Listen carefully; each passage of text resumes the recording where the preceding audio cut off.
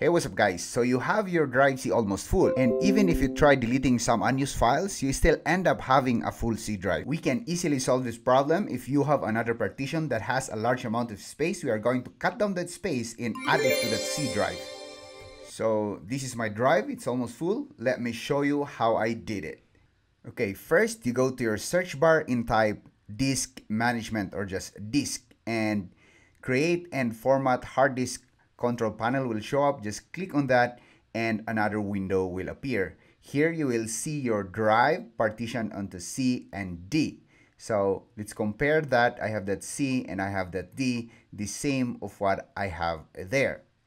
So here we go. We are going to right click and you will see the option shrink volume. This window will appear where you have the option to set the space. Now I'm just going to do a quick calculation here how much I'm going to shrink the drive. So yeah, around 100 gigabytes. So that's what I'm going to put in there, 100 gigabytes. Now this is an MB, so this would be like 100,000 what I'm going to place here. 100,000 MB is equivalent to 100 gigabytes. So I'll just go ahead, make sure that we have the right number of zeros, and then click on shrink if you are sure of what you're doing. So it's going to create another partition that says unallocated with a colored black.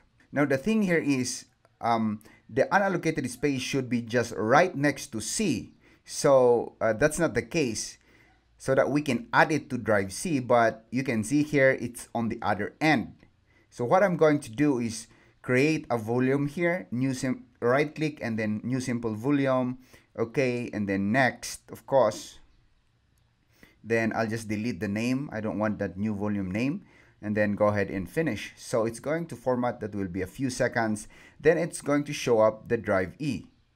Okay, so there you go. We have another partition created. So what I'm going to do is transfer all my files from this D drive, kind of back it up to that other partition so that I can use that space next to C drive. Okay, so I'll just copy that one. Depends how large your files you're going to back up. So that's the drawback here. You need to wait for some time. All right, we're almost there. There you go. So just making sure that we have that files back up there. Okay, so E drive is good. Now let's go back to that D drive on our disk management. Then right click. I'm going to delete the volume. So you can see it here, delete volume. Yes, we're sure because we backed it up. Then it's going to turn black and it says unallocated space. Now if that's the case right now, this unallocated space is right before the C drive. We can right click on C drive and go for the option extend volume.